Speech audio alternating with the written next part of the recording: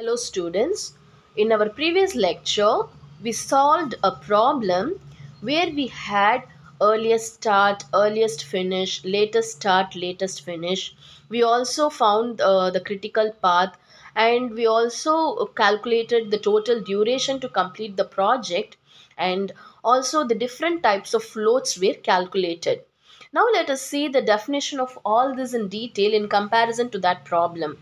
Now, first of all, we will learn about the network computations. So now here we have the formulas for earliest start, latest finish, earliest finish, and then latest start. Now, first of all, while drawing the network diagram, you would have remembered there where we calculated the maximum of few values.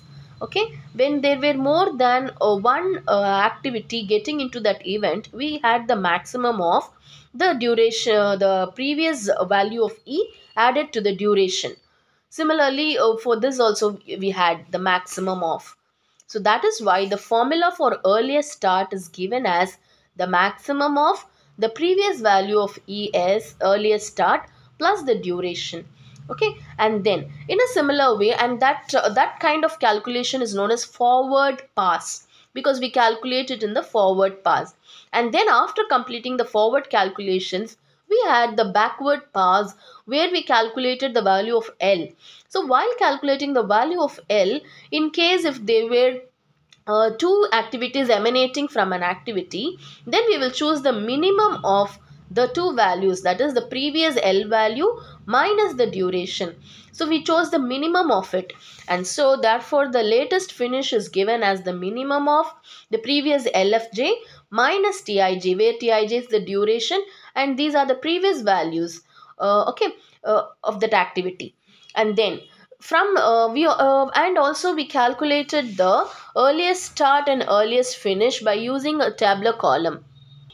So if you remember, in that problem we had earliest finish and latest starter. Okay, in this tabular column, what did we do for earliest finish? It was earliest start plus the duration t, and so that was the formula. Earliest finish is equals earliest start plus the duration, and also the latest start was equal to latest finish minus Tij. So if you remember, here latest start is latest finish we will be writing first, and then we will be subtracting the duration t to get the values of the latest start. So that is these are the four formulas which we used in that problem, and so that has been given here. And then after this, before while while doing for the network, we have found the critical path.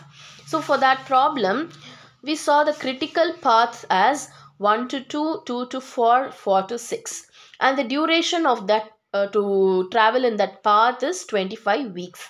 Now here, what is that critical path? The definition is given here: the path connecting the first initial node to the very last terminal node. So what was the first initial node here? It was this one. This was connected to the last terminal node 6 by a path, right? So that is what is said here. The path connecting the first initial node to the very last terminal node of the longest duration. So the duration that we have calculated, the longest duration in any project network is called the critical path. So that is the definition for critical path. So it is the path connecting the first initial node to the terminal node, and that path has the duration which is very longest. So terminal node of longest duration in any project is called the critical path.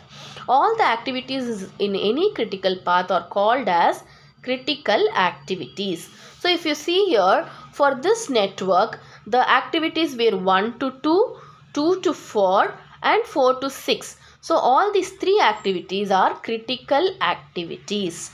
So that is the definition for critical path.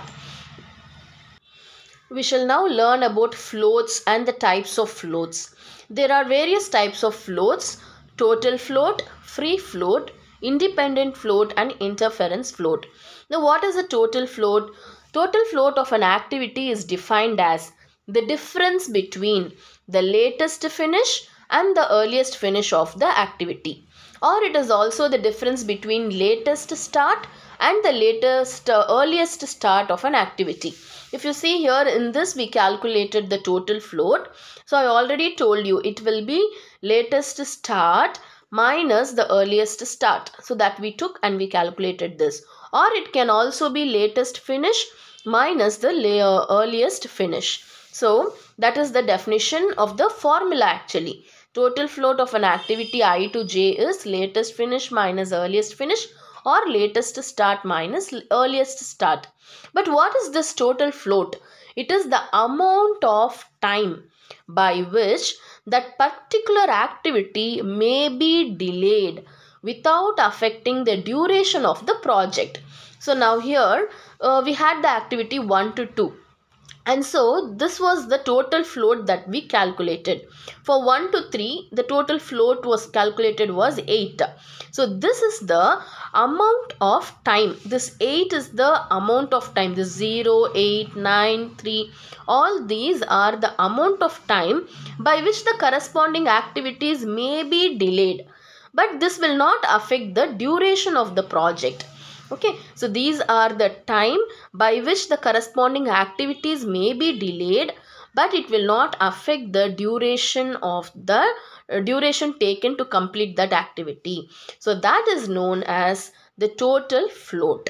So I will read the definition once again. It is the amount of time by which that particular activity may be delayed without affecting the duration of the project. Okay, next we have some inferences, that is the total float may be positive, total float may be negative, total float may be 0. Now in the problem that we dealt with, we saw that all the total floats were positive, but we had zeros also. We didn't have a negative value here. But what happens if it is positive, negative or 0? What do we infer is what we are going to see. If the total float is positive, then the resources for the activity are more than adequate. So it will be more than what is required. So the resources we have more inadequate, more than the adequate. If it is negative, the resources for that activity are inadequate. It is not enough. And if it is 0, the resources are just adequate for the activity. It is exactly what is needed is what we have. We can see that few of the total floats were 0 in this problem, and few and rest and the other were positive. We didn't have a negative for this particular problem. Total float was not negative, which means that all the resources were more than the adequate, or it was just adequate for the activity. The next definition is free float. So free float of an activity is that portion of the total float which can be used for rescheduling that activity without affecting the succeeding activity. So total free float we just calculated here. So this will be a portion of this. So we can see that always free float will be lesser than the total float because it is a portion of the total float. So if we observe, all the free floats are lesser than the total float. So that is the portion of the total float, and it can be used for rescheduling that activity without affecting the succeeding activity. So if we want to reschedule this activity, we can do it and it will not affect the next activity, which is the succeeding activity. And the formula for free float is given as total float minus the slack of the head event. If you remember, I taught you how to calculate the slack of the head event. It is L minus E. The slack is given by the formula L minus E. And if it is for the head event, we have to calculate L minus E for these events.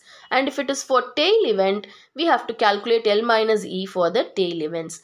But for a free float, we have to calculate for the head event only, because the formula is total float minus the slack of the head event. So that is what. So slack of the head event. So L minus E of an event I minus J is called the slack of the head event J. If it is for the tail event, then L minus, it is also L minus E, but it will be for the activity, this event I. For the head event, it is J. Now if it is for the tail event, it will be I. Anyway, so now free float is lesser than or equal to total float. That also we observed. The next definition is for independent float. So independent float of an activity is the amount of time by which the activity can be rescheduled without affecting the preceding or the succeeding activities, okay, of that particular activity. And the formula for the independent float is given by free float minus the slack of the tail event. So if you remember, we calculated the slack for the tail events, and we did that free float minus the slack of the tail event. So that is what the independent float is, and it is the amount of time by which the activity can be rescheduled without affecting both the preceding as well as the succeeding activities will not be affected after rescheduling it. Okay, so hope you understand this. And we also observed that the independent float is lesser than or equal to the free float, and the free float is lesser than or equal to the total float. This may appear in 1-mark questions. So next, after this, we have the interference float. So let us learn about the interference or interfering float. This is the float of an activity I to j, which is the difference between the total float and the free float. So we just solved it for this problem. If you remember, we had the interfering float where we subtracted the free float from the total float. So this TF minus FF was the interfering float. So that is what the formula is given here. Total float of I to j, this activity will be is minus the free float of the same activity. So therefore these are the definitions for free float, independent float, interfering float, total float, the 4 types of floats. Hope you have understood the complete lecture. Next we will be learning about the PERT for the network problems. Thank you.